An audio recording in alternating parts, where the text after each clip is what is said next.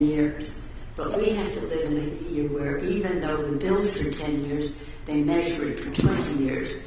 And imprimatur said $1 trillion over 20 years is saved.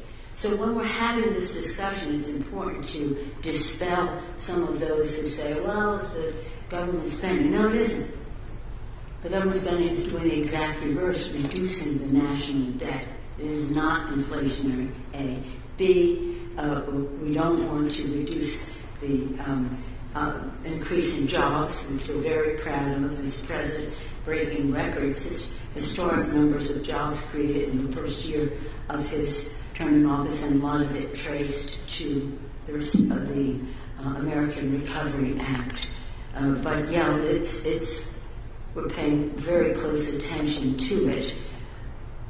But this starts with Putin, because of global inflation for reasons beyond the gas price. Global inflation is something that we have to deal with globally, but we have our responsibility to deal with it at home, and we have legislation that does just that, by increasing supply and, again, creating jobs in a way that is not adding to inflation.